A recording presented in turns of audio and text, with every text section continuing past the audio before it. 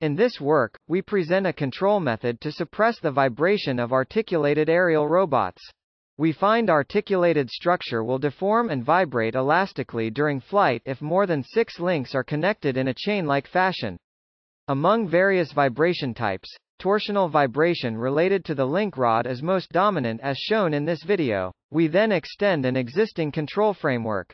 We first calculate the vibration modes of the torsional motion. The right figure shows the first 4 modes for the vibrated robot shape.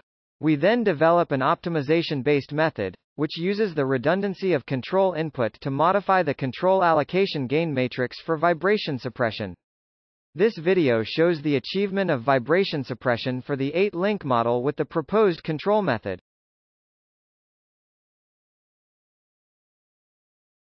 We also evaluate the flight stability with other configurations in simulation.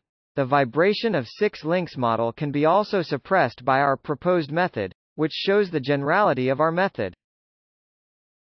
We further evaluate the flight stability during waypoint flying, and the convergence to the desired position after such a dynamic motion.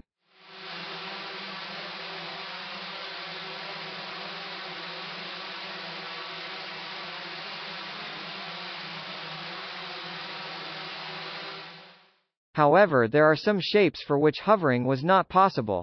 This video show a typical case of such singularity, where the vibration could not be suppressed by our proposed control method. We attribute this to the little difference between the frequencies of the vibration modes from mode 1 to mode 4 compared to the valid shapes. We then evaluated the vibration behavior by modifying the spring constant for torsional joints. Here we allowed different spring constants for different links. The table shows that the stable hovering can be still achieved under this singular shape, if the gap between the mode 1 and mode 4 is sufficiently large.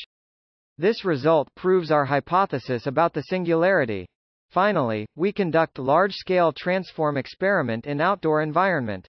No structural vibration occurs during the transformation, which validates the feasibility of the vibration suppression control.